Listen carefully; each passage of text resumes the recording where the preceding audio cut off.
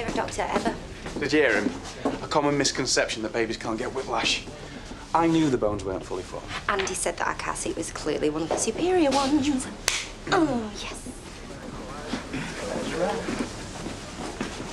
Mum? Oh, you're still here? I've been ringing you. What's happened? Well, we don't know. She's just sort of fainted.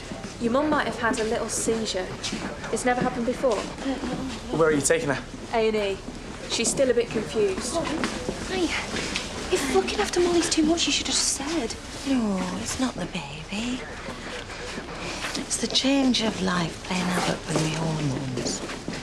What, you're having the menopause? Is that why she collapsed? Collapsed? Who collapsed? You did, Brenda. Don't you remember the ambulance coming? Oh, it's just a lot of fuss and bother.